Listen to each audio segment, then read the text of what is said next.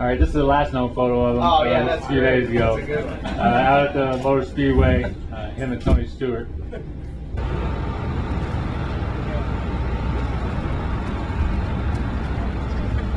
Please get out! Get out!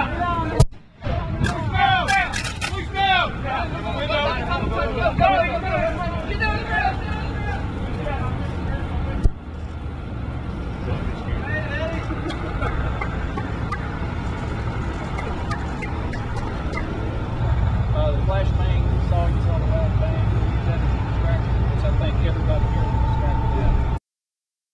Well, my eyes were open to how much these guys train and how much dedication they have to all this. I mean, they're on call essentially 24 hours a day, 7 days a week, 365 days a year. If something happens, if someone, needs their expertise, they go, and it's amazing. The other thing that really I didn't realize is they said that all this training, everything they do is really based around safety. It's about the public safety and officer safety. That's their primary goals when they go do any of this stuff. So it's amazing. And they got me on the in the harness. They showed me how to rappel out of a building, which was actually a little bit scary. So it was fun. I got the adrenaline going today.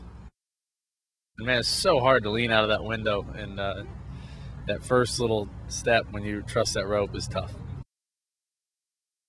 Flying in here, I was telling my buddy, I said, man, this actually be a cool place to live. I mean, it's a lot like where I live up in Missouri. A lot of neat things to do here. It's a lot of fun. I think there's just a good positive atmosphere around the race. The race itself is as good as it gets in NASCAR. It's fast. You can move around on the racetrack. You can pass. It's a Saturday night race, 500 miles. So, the energy there and the fan excitement is all there. Nobody's rushing to go home afterwards. It's a big weekend event, and Eddie, he pays a ton to win too. So the drivers are out there. We all know, the teams know, this is a big event. We need to win this. It's something special.